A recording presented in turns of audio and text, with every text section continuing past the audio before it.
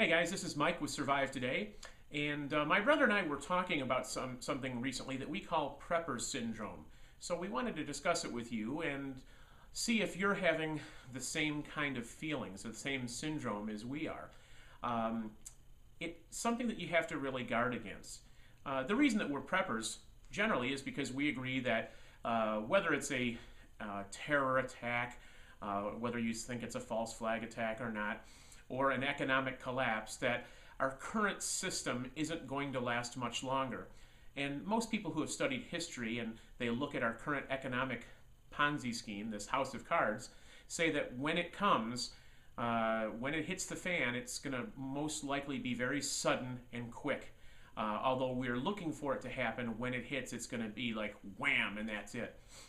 And every day that we watch the news or we click on the news, or we're watching TV or reading the papers, we see these same morons talking about, well, we might head into a double dip recession, as if we ever got out of the first one, or talking about the economy strengthening, or talking about good news with unemployment claims not being as bad as they thought they were going to be.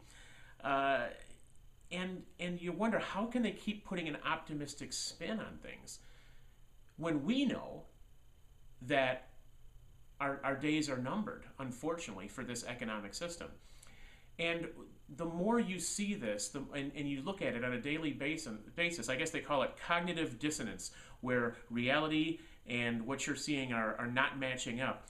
The more we see that, the more we find ourselves actually waiting for or even wanting bad economic news. And if you think about it, that's horrible, because who wants there to be a collapse? You know, only a very young, inexperienced, and foolish prepper who's into his guns and thinks of himself as Rambo wants there to be an SHTF event, because he, in his foolish youth, thinks that it's going to be great because he'll rise to the top with his Rambo mentality and his guns. Those of us who've been around any length of time know that it's going to be pretty horrendous for all of us, no matter how well we're preparing. So why is it that we actually catch ourselves looking forward to it? And that's something that we refer to as prepper syndrome.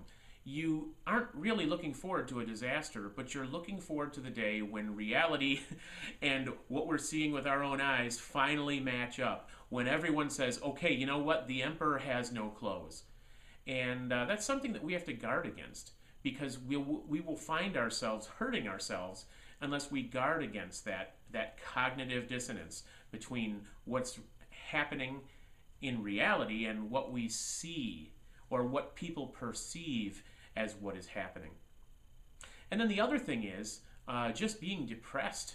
Because if you do look at all the news and all the news is bad on that day, it can, and you really stare in the face what is our country is headed for, it's a big bummer.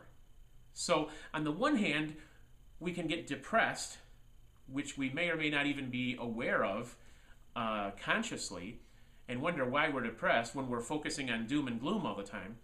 And on the other hand, we could find ourselves looking forward in some weird, perverse way to that very doom and gloom coming about.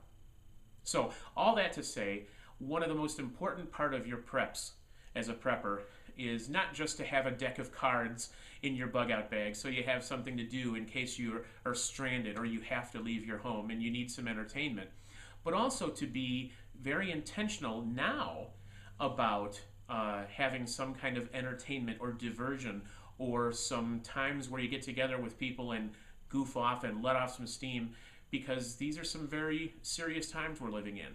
And prepper syndrome, if you're not careful, will pull the rug out from under your feet. So, something to think about. Until next time, I'm Mike. Take care.